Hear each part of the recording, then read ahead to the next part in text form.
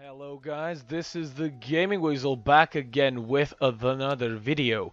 In today's video, I'm going to be covering how to earn Phasic cells the most efficient and the fastest, in quotes, way of farming Phasic cells. And first things first, a couple of recommendations, a couple of things that I want to say is you are, and I would prefer strongly that you make yourself your own necromech. Now, why is this? Because the default necromechs that you pick up inside of the mission are very weak. They are not good enough, not that good enough to actually earn and do this mission type in this sort of way that I'm going to be explaining. The one that I would prefer you get is Voidrig. The second one, which I sadly forgot the name of, is not as good as Voidrig is because of his fourth and his second ability. His second ability being virtually a rhino skin or an iron skin, and his fourth being two massive cannons that do a lot of damage. The thing is, the second one just has a sword for his fourth ability, which does do big damage, but having just massive guns is, I think, and personally me, much better than having just a massive sword. Now, I'm going to be talking about points and Phasic cells. So, you earn one Phasic cell per 10 points. That means if you get 100 points, you're going to get 10 Phasic cells. Plain and simple. You are going to get the best base Phasic cells playing Endurance. And this is the mission type that I would strongly recommend you play, because the other ones are not as worth it for the time that you're going to be playing. Now, you earn a base of 200 and it'll slowly rise up to 750, and at that point you will earn a total of 17,100 base points. Now, there's 36 Orphixes, and you earn 2 points per second that there's no Orphix on the map. And for an Orphix to spawn, you are going to be waiting 90 seconds, which means that's 180 points times by 36. That's around 6,500 points. Sorry. Now you also get points by scoring kills. Now every single enemy, the void enemies or the moon enemies, I forgot what sentients. Yeah, there you go. Every single sentient has a different score. Now, I'm not quite sure what the score numbers are. I am looking at the wiki right now, and these score points don't seem very accurate, or they do, I'm not quite sure. But I don't think they are, or my math must be off somewhere, not sure where. Now, the most points that I've seen someone earn is the 38,000, which is a big number. The most that I've earned is 23,000, but I didn't do it in the way that I'm going to be explaining now. I did it in the gameplay that you see in the background, but the first time I actually didn't do it that way.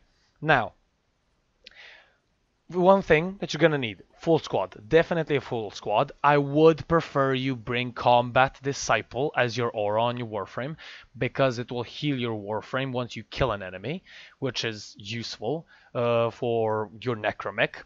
Now, upgrading your Necromech with Vitality, Redirection, any single mod that you can put for Endurance is going to be awesome. My Necromech personally isn't that, buffed out, but it's not that hard playing. I definitely prefer it to the ones in the mission, because those are unmodded and really bad. Now, the way that you're going to be doing this is once an Orphix spawns, first things first, kill the sentient enemies. Kill as much of them as possible, and there should be around 20 to 25 to spawn, I think. But I haven't really counted them once I was killing them. The main point was I was shooting them with massive guns, so I wasn't really counting. Now, this isn't that hard, because first things first, clear out the Orphix spawnlings, whatever they're called. I actually forgot the name of those little tiny things that you need to destroy first to actually expose the Orphix. Destroy those little tiny things, then kill as much enemies as you possibly can to gain extra points, and then destroy the Orphix once so it closes up again, and then just kill the enemies, and one of your players preferably destroys the Orphix spawnlings, and then at the end, once you realize there's no more enemies, then destroy the Orphix. Now, you might be scared at some points that you do not have enough time, and that the sentient control is gonna rise up, but just don't worry. If it goes like that, then just kill the Orphics really fast. Destroy the little spawnlings, and then destroy the Orphics really fast and simple. Because the thing is, 9 out of 10 times you're mostly gonna get more points by having more time on your hands than not.